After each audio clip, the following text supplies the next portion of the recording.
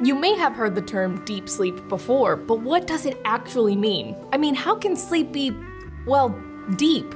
Deep sleep is one of the 4 sleep stages, and it's part of the night when your body takes the time for repairing and restorative functions that are necessary to feel your best each day. Do you have trouble learning or making new memories? Do you feel drowsy and inattentive in the morning? Well, you might need more deep sleep. But how much deep sleep do you need? And what happens when you don't get enough? There are 4 stages in the sleep cycle. There's stage 1, stage 2, deep sleep, and REM sleep. You'll move through these stages between 4 to 6 times per night. Deep sleep is that all-important recovery mode. It's during deep sleep that your body repairs itself to get ready for tomorrow. It helps with muscle growth, immunity, and memory. Deep sleep is also known as slow-wave sleep. That's because the electrical activity in the brain appears in long, slow waves. Wow, how original. You'll typically slip into slow wave within an hour of falling asleep. Your breathing and heart rate slow, your muscles relax, and your body gets ready to rebuild. Each sleep stage plays a critical role in your overall health. During deep sleep, your body releases growth hormones that help repair muscles, bone, and tissue. It's why athletes put so much stock into slow-wave sleep, as it keeps them in competitive shape. But deep sleep doesn't just rebuild your body, it helps regulate and store memories as well.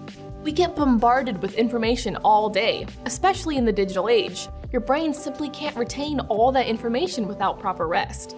Researchers believe that during deep sleep, your brain evaluates new memories and preserves the most important ones. Your new boss's name? Yeah, we'll keep that. The color of the shirt some random girl at the coffee shop was wearing? Nah, get rid of it. All of these theories are still under investigation, but evidence has shown that people get more deep sleep after learning a new task. They also show higher concentrations of slower brain waves in areas related to that task. Adults should get at least 7 hours of sleep each night. So before calculating how much deep sleep you need, make sure you're getting enough sleep in general. Your body has a funny way of self-regulating deep sleep. If you're sleep deprived, you'll get more, and if you take frequent naps, you'll get less. On average, a healthy adult should spend between 13 and 23% of their night in slow-wave sleep. So if you get 8 hours, you should be getting between 1 and 2 hours of cumulative deep sleep. You'll get less deep sleep as you age. In fact, older adults spend most of their night in stage 2 or light sleep. Not getting enough deep sleep can leave you feeling fatigued in the morning. You'll also have a hard time remembering things, and even one night of insufficient deep sleep can make learning that much harder. Physically, a lack of deep sleep can hurt your immune system. Research found that limited deep sleep can leave you vulnerable to infection and decrease your immune response to vaccines. Your brain also uses deep sleep to eliminate the waste products it produces. That's why a lack of deep sleep has been linked to neurological conditions like Alzheimer's and Parkinson's disease. Deep sleep deprivation can drive your appetite for high-calorie foods as well.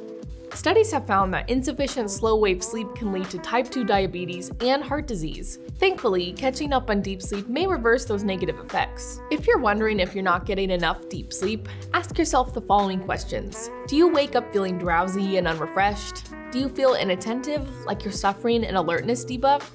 Do you struggle to form new memories or learn new skills? Are you craving high-calorie foods? If your answers are yes, yes, yes, and yes, then you're probably not getting enough deep sleep. But if you're not quite getting the prescribed amount of deep sleep, don't worry. There are some tricks you can try to improve your percentages. First and foremost, sticking to a consistent sleep-wake schedule is crucial to developing a healthy sleep routine. Your body self-regulates. It knows when it's time for bed and when to wake up in the morning. If you keep messing with it by staying out late and randomly sleeping in, it won't know what to do.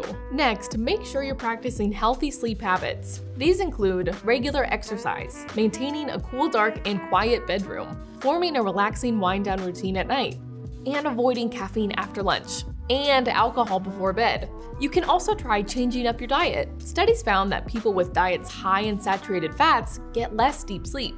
On the other hand, people eating fiber-rich diets get more deep sleep. Also, try taking a warm bath or shower before bed. The warmth draws heat to your hands and feet. As that heat dissipates, your body cools to a comfortable sleep temperature. Next, put on some music to help you relax and wind down for the night. And if music gets you too amped or it's just not your thing, have you ever tried binaural beats? They work by listening to 2 slightly different tones in each ear. The difference in frequency creates a perceived third tone, aka a binaural beat.